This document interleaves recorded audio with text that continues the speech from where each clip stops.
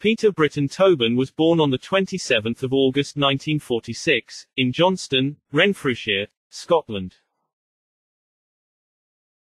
A serial killer and sex offender sentenced to serve the rest of his life behind bars. He served time in prison for forgery in 1970.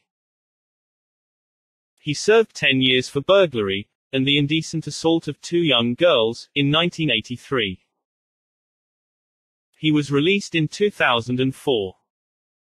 Arrested 3 years later, and inevitably sentenced to serve life behind bars, for the rape and murders committed between 2006 and 2009.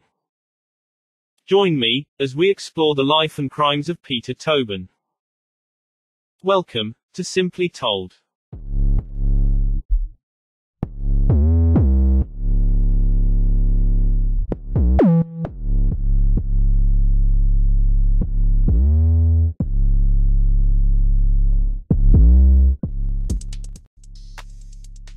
In 1969, Peter weds his 17-year-old girlfriend, Margaret Louise Robertson Mountney. But the marriage was short-lived as they separate the following year, finalizing the divorce in 1971. He later marries 30-year-old Sylvia Jeffries, in 1973. But like before, this marriage also fails, ending in 1976. Peter's next wife was Kathy Wilson. They tie the knot in 1989. Not long afterwards, Kathy would give birth to a son. The next year the couple moves to Bathgate, West Lothian, Scotland. But later that same year, Kathy leaves Peter and moves back home, in Hampshire. His ex-wives recall Peter as a charming, well-to-do gentleman, who later showed them his psychopathic ways.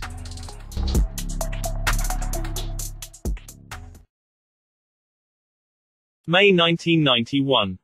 Peter moved around a bit after that, but he eventually makes Hampshire his home, to be close to his son. And indecent assault of 2 girls. The 4th of August 1993, at his flat in Lee Park, Peter receives a visit by 2 14-year-old girls, who was visiting the neighbor, but unfortunately the neighbor wasn't home at the time. They asked if they could wait at his place for a while. But Peter decides to take advantage of his young guests.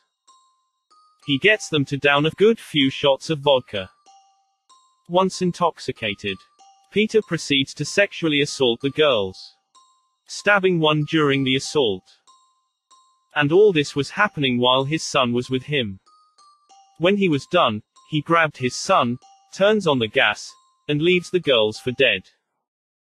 Fortunately, the girls survived the attack. Knowing the police would be out looking for him, Peter decides to join a religious group, named the Jesus Fellowship. But that plan fails, and Peter was arrested. The 18th of May 1994. Peter pleads guilty to the crime, and was handed a 14-year jail term. In 2004, Peter completes his debt to society, and was released.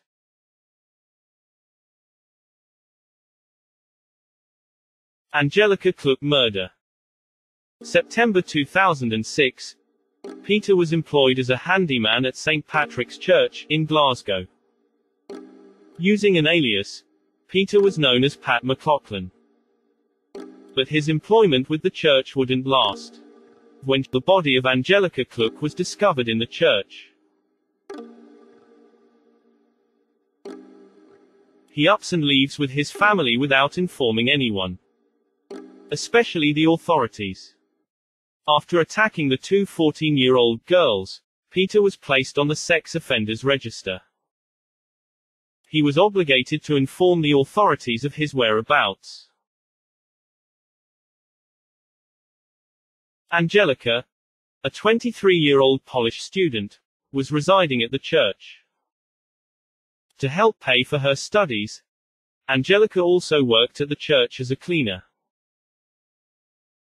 The 24th of September 2006. It's believed that Peter attacked Angelica in the garage, where she was beaten and raped.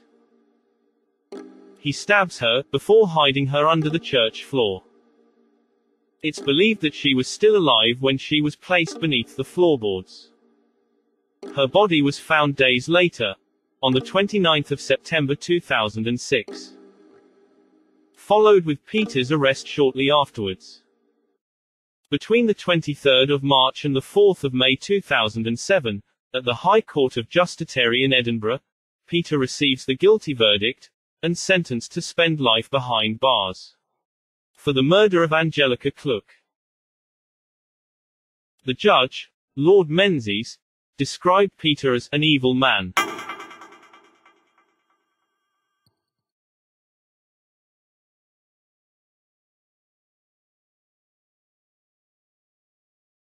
June 2007. Peter's Margate home was searched. Shockingly, the bodies of Dinah McNichol and Vicky Hamilton were found buried in the garden. November 2008. Peter was tried for Vicky Hamilton's murder. The 2nd of December 2008. Peter was convicted of Vicky's murder, and was sentenced to serve life behind bars. The judge states, "You stand convicted of the truly evil abduction and murder of a vulnerable young girl in 1991, and thereafter of attempting to defeat the ends of justice in various ways over an extended period. Yet again, you have shown yourself to be unfit to live in a decent society. It is hard for me to convey the loathing and revulsion that ordinary people will feel for what you have done. I fixed the minimum period which you must spend in custody, at 30 years. Had it been open to me, I would have made that period run consecutive to the 21-year custodial period that you are already serving."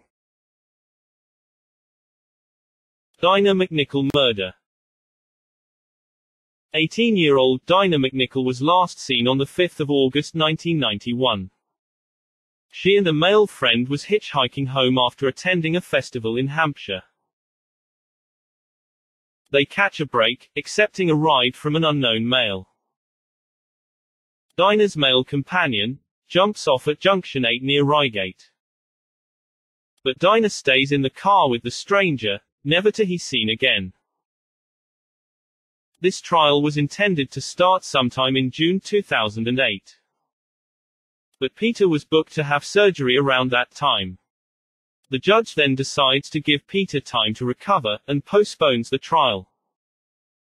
The 14th of December 2009, the trial commenced. The 16th of December, Peter was found guilty for the murder of Dinah McNichol, and was handed his third life sentence. Other links investigated. Operation Anagram would at times assist in disproving Peter's involvement in some of the unsolved murder cases. These are the cases police theorized Peter could have been involved in. April 1971, 37-year-old Dorothea Meacham's remains was discovered in Renfrew, the same area Peter grew up.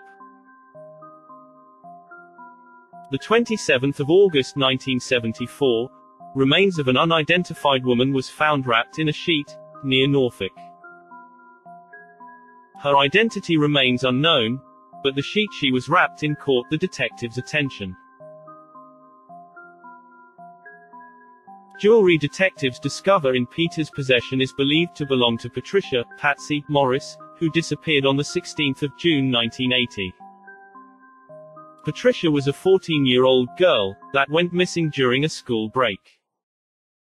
Strangulation is believed to be the cause for her death. The 4th of November 1981, 16-year-old Pamela Hasty was found in the woods. She was raped and strangled to death. The 14th of December 1991, 18-year-old Nicola Payne went missing while walking to her parents' home in Coventry. The 22nd of January 2005, The burned remains of 35-year-old Jennifer Keeley, a mother of 3, was found in a beach shelter in Eastbourne. She'd been stabbed numerous times.